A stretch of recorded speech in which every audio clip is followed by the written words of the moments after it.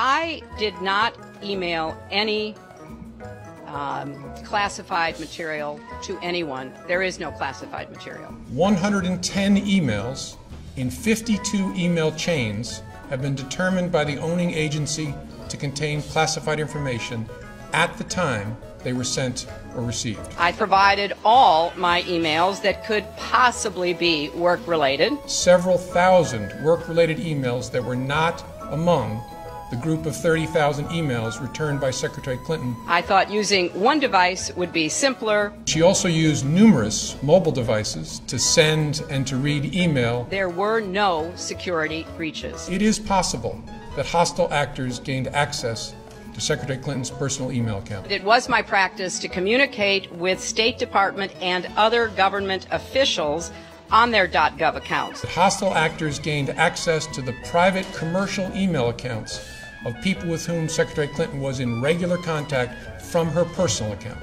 No doubt that we've done exactly what we should have done. They were extremely careless in their handling of very sensitive, highly classified information. People will be able to judge for themselves.